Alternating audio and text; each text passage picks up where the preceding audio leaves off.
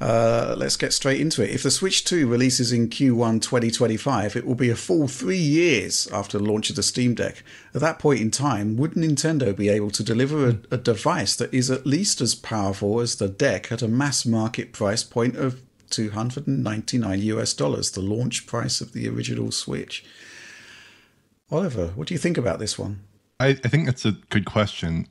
In terms of the raw specifications, I don't really think so, because we're looking at an older process for the T239. Probably it's going to be an 8nm process versus a TSMC 7nm process for the Steam Deck, for the Van Gogh APU, and that the T239 will probably come in at very reduced wattages for portable play, which I think is probably where people are most interested in that comparison. In docked mode, the idea of parity is more plausible. Again, they probably are operating at somewhat comparable wattages. The Steam Deck at up to 15 watts, and maybe this device, if it follows the same trajectory as the original Switch, maybe up to 10 or 12 watts or something in that vicinity, or maybe higher. I don't think $300 though is very plausible. I think $400 is probably more likely given the advances in technology in this new product. But I think a more important question to me is not so much how much hardware power is there in the device, but it's how games leverage that hardware power. And in customizing games around the capabilities of the T239 in particular, potentially around DLSS or ray tracing capabilities, I think games might run pretty well on the Switch 2, hypothetical Switch 2 relative to the Steam Deck. So I think in terms of the actual capabilities of the device, it might actually be pretty close, or in some cases superior to the Steam Deck. But in terms of that raw hardware power, I think probably it will fall short of that. That's just my suspicion. Yeah. Alex? Yeah, one thing I've always been a little bit curious about with the Switch 2 is which process node it'll be on. Yes, because which is the big point of contention, because T234 is an 8nm Samsung part. I'll go into that shortly, but yeah, carry on. Yeah, no, that's you can also go into that. I almost think you can just go into that straight away. Okay, yeah. So here's the thing, right? In theory, I mean, all of the rumors that have some credibility at the moment are pointing it to be an 8nm device, or chip rather, which in turn is essentially a tweaked version of a 10nm node from Samsung, which isn't great. It would be a big chip, but it would be cheap to produce in terms of cost per transistor, just like the Tegra X1 was back in the day.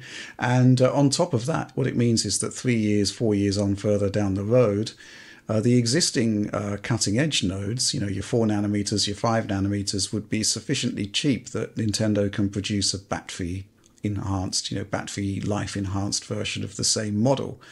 That's sort of like theory A at the moment. Theory B is that, well, a lot of people are assuming it's going to be 8nm, first of all because T234 was, and secondly because the Ampere architecture was built on 8nm. But it has been pointed out to me that there are enterprise implementations of Ampere that are on 7nm. Just food for thought, right?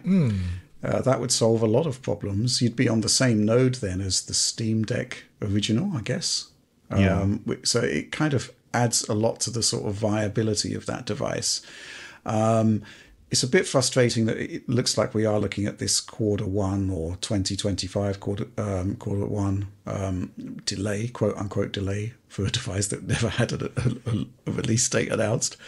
But yes, I mean, that's basically what we're looking at here. There's just so many unknowns, and we aren't likely to get any new information on that anytime soon, unless, like the original Switch one, we had that leak that seemed to come from the Foxconn manufacturing plant. Right. Some guy in there who just saw the original Switch being stress tested.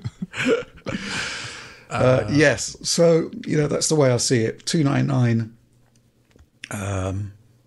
Well, Valve, who aren't short of money, have been talking about how much of a financial strain the Steam Deck was. That was $399, right? So yeah, that does seem a bit implausible to me.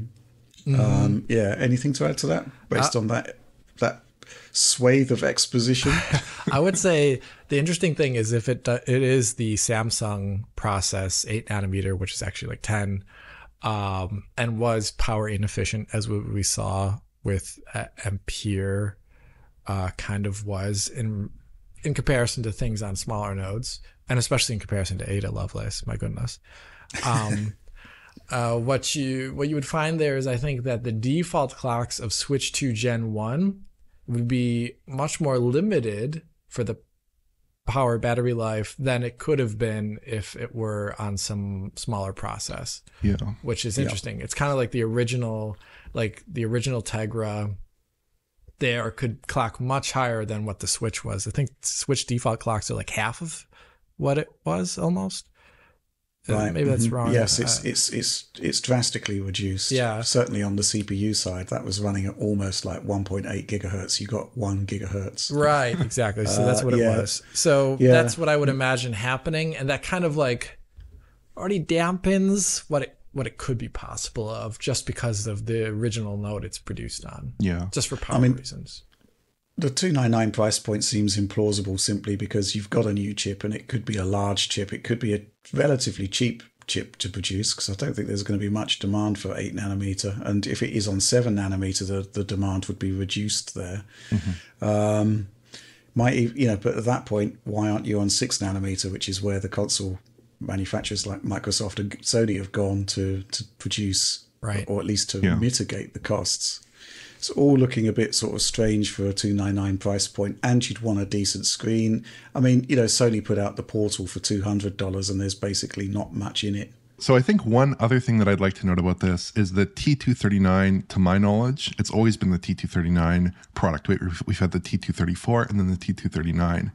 And what NVIDIA tends to do with their process shrinks is they rename them, right? So the 20 nanometer Tegra X1 was I think the T210, and then the 16 nanometer Marico was T214, right?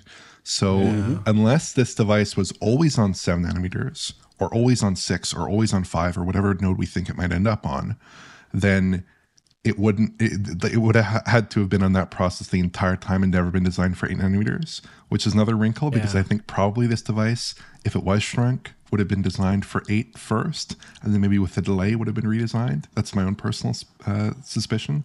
So I think that also indicates maybe that this isn't on a lower process node, right? Right. I think the chances are pretty low. And, given the choice, Nintendo always goes for value over performance. The original, I think it was the 3DS, there was actually a concept for an original Tegra version. I think there was even a dev kit board photo leaked at one time, and we ended up getting something significantly less capable.